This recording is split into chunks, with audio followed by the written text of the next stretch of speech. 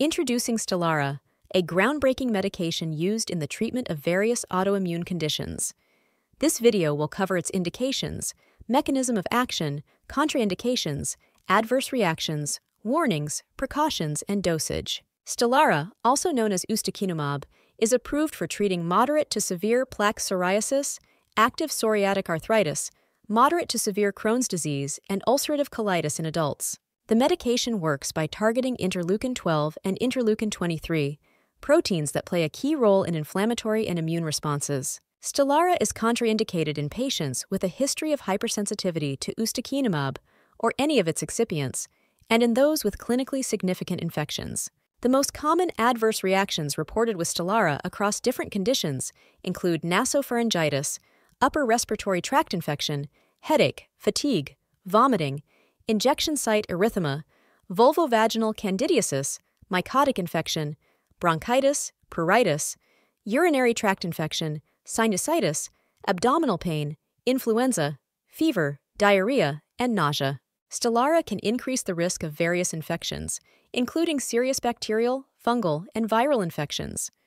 Avoid using Stelara in patients with active infections and monitor for infections during treatment, discontinuing if serious infections occur.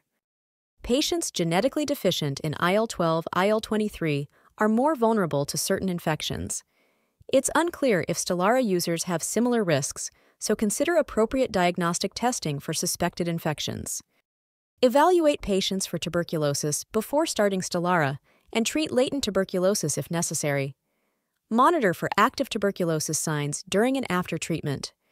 Stelara may increase the risk of malignancies, including non-melanoma skin cancer. Monitor patients, especially those over 60, or with a history of prolonged immunosuppressant therapy or PUVA treatment. Hypersensitivity reactions, including anaphylaxis, have been reported with Stelara. Discontinue use and provide appropriate therapy if significant hypersensitivity occurs. Posterior reversible encephalopathy syndrome, PRES, has been reported in patients using Stelara, presenting with symptoms like headaches and seizures. If PRES is suspected, discontinue Stelara and administer appropriate treatment. Ensure patients receive all recommended vaccinations before starting Stelara and avoid live vaccines during treatment. Non-live vaccines may not elicit a sufficient immune response during Stelara therapy. Non-infectious pneumonia cases, such as interstitial and eosinophilic pneumonia, have been reported. Discontinue Stelara if diagnosed and provide appropriate treatment. Pregnant or breastfeeding women should consult their healthcare provider before starting Stelara, as its effects on unborn or nursing babies remain uncertain.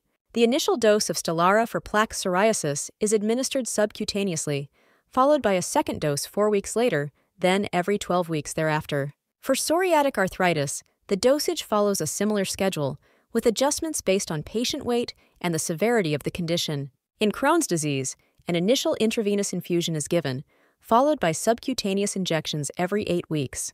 Proper administration and adherence to the prescribed dosage schedule are crucial for maximizing the effectiveness of Stelara while minimizing potential risks. Consult your healthcare provider for personalized advice and to discuss whether Stelara is the right treatment option for your condition.